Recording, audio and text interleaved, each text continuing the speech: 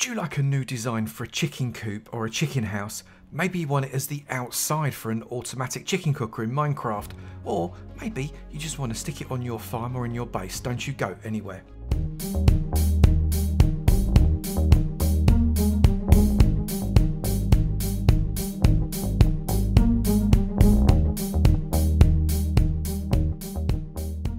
Good morning, good afternoon, good evening and good night, and welcome to the first episode in my new small build series. This is a series of quick tutorials where I show you how to build small builds that are going to look fantastic in your survival world. I'm also going to provide a world download in both Bedrock and Java for this particular world, plus a schematic of the build in Java. You'll be able to get these out of my Discord completely free. Just pop over to the Discord, the link is in the description below.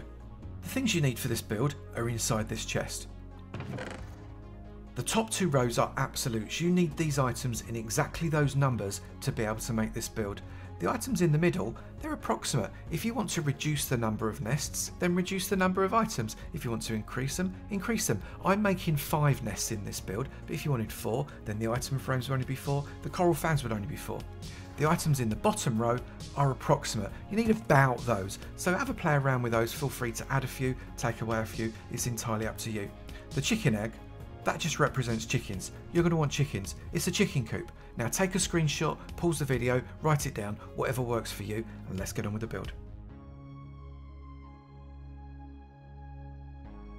This build is made on a 15 by 15 square. We are going to put some decoration outside of that 15 by 15 square, but the actual build itself sits beautifully within that square. I've used path blocks because we're on grass. It's a really good way of being able to mark out your border without putting down blocks that are going to look unsightly and you need to remove later. Come to the centre of your front. I'm going to make this my front and count along so you're on square 8. That is halfway along that 15 side, and come in 1, 2, 3, 4, 5, 6 and 7, and then come across 2 and place a block. Come back and come across 2 and place a block. You should have a 3 wide gap in the middle.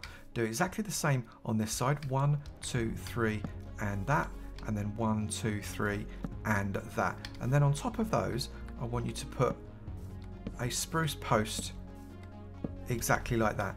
That is going to be the legs of our chicken coop. We then need to place what is going to become the floor of the coop on top of these posts. So climb up on one of those there and pop that on top and make it come all the way across to that. Repeat that on that side and bring it around, but don't do it in the middle of this side here. Just pop one there. What I want you to do is to put one there and one there. So you've got a bit of a step down. That is how the chickens are going to come down, because we're going to create a step down there. We're going to get our rails. We're going to place a rail there, which you can then run on and go there as well. We've now got a way to get up into our chicken coop and serve the chickens. Otherwise, it's not much of a house for them. I'm using trapdoors to make the walls. At the front you need to put a trapdoor right up against the front and then trapdoors on top, so they'll flap up the way they do all the way around the other side. I'm going to be using different trapdoors one after the other to give a bit of a textured effect. We've got spruce, we've got dark oak, and we've also got oak in little gaps, so just to make it look a little bit more interesting. Inside I need to put 2 sets of trapdoors because I want the inner trapdoor to be slightly inset against the outer. Again, it's going to make it look slightly more interesting when we put it all together later. We need to place the second layer of trapdoors on the front and the back from the outside because we want them to be flush with the other trapdoors. We can't actually place them internally because the sides are going to block off the corners. You're going to need to tower up to be able to do that. You could use some of the dirt that you've got, or maybe bring along a little bit of scaffold if that's what you want to do as well. I'm going to do one of the sides, this side specifically.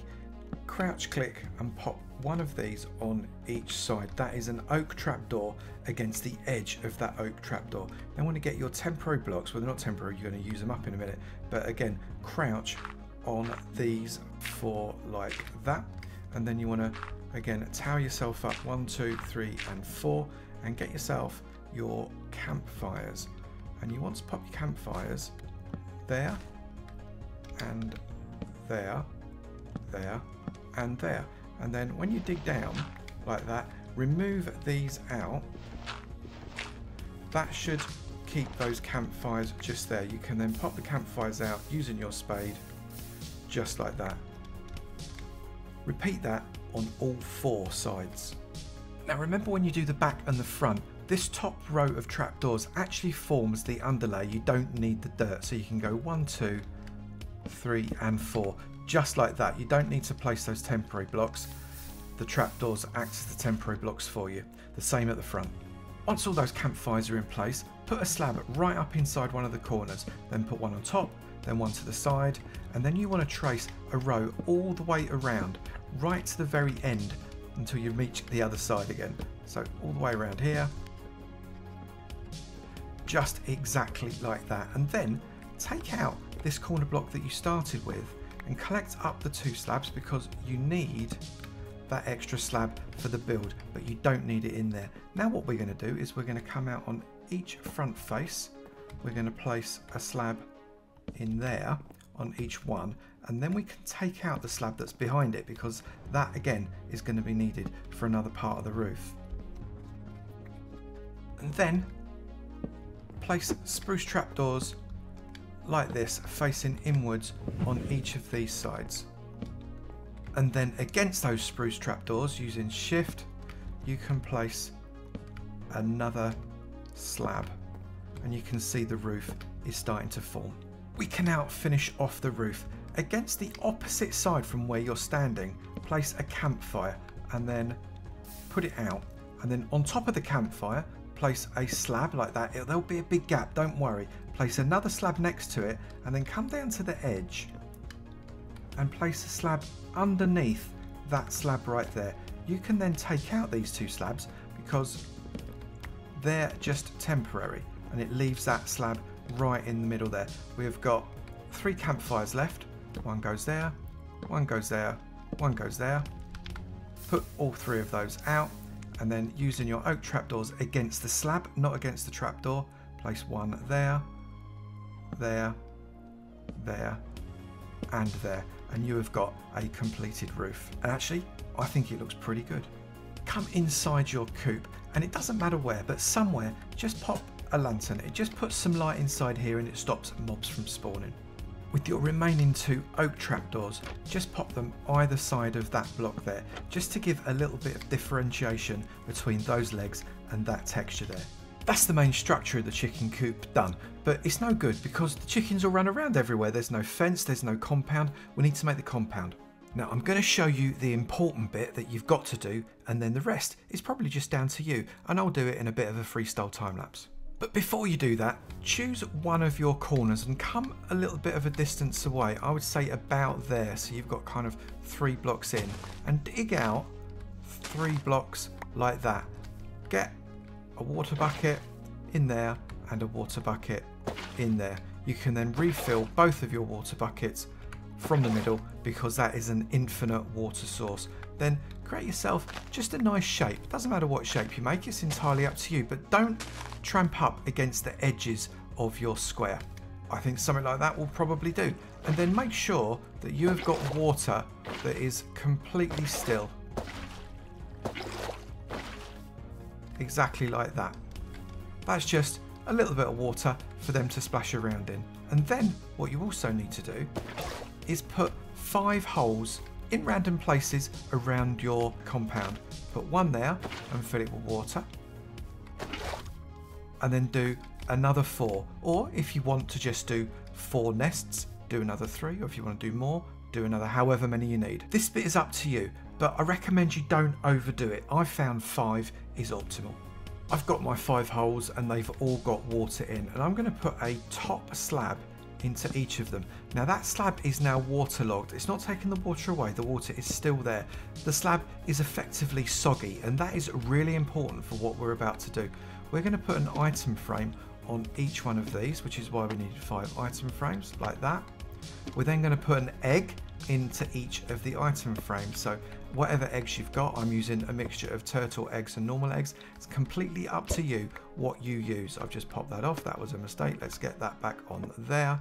Then get a coral fern and just place it on top outside of that item frame. You see, I'm not highlighting the item frame, I'm highlighting the slab and I pop it on like that, highlighting the slab, pop it on like that. You can see it looks like a nest, and that is really effective. And if you want to, you can turn around that egg before you put the coral fan on, and you can make it look in different orientations, which is actually quite nice. Pop it along there, bang. Now, if you were to do that without waterlogging the block, you would end up with a fan that does that, turns grey, and that is not attractive. Let's make sure that we keep our yellow fans, because then that looks like a straw nest. All it needs now is a textured ground, a fence around it, and some chickens living in it. Let's do it in a time lapse. Cue the music.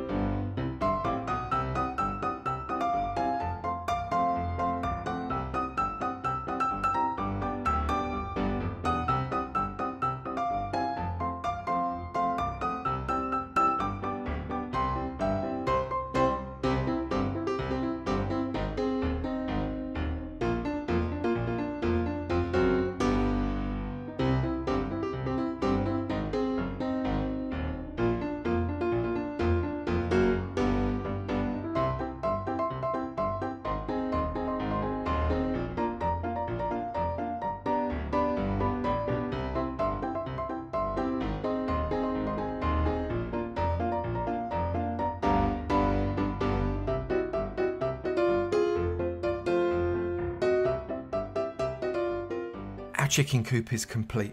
I've grown some trees on the left hand side just to give a bit of interest outside of the structure, but internally we've got a nicely textured floor with nests, some grass left over from the plains area. We've surrounded it with a fence, and there are hay bales and a cauldron with some water. Those crops will grow eventually to give another colour accent inside, and the chickens seem really happy to be playing around inside that water and getting fed by me. The actual structure of the chicken coop itself is textured nicely. It looks a little bit rickety, but with enough strength to withhold a number of chickens. I like the gradual slope of that roof, and the way the campfires bring it all together works really well. I'm pretty happy how this came out. Now remember, this is available as a schematic, and the schematic will include the fencing all around the outside and the grounds, not just a building, for Java, and a world download for Java and Bedrock. So do go across to my Discord and the downloads will be available right there, completely free for everybody. If you have enjoyed this video, please do remember to slap that like button. It'd be great to know you enjoyed them, and I will keep on making them. Also, if you've not done it already, please do hit that subscribe button. It'd be great to see you in my sub club, and I look forward to seeing you in another video. You take it easy now. Bye.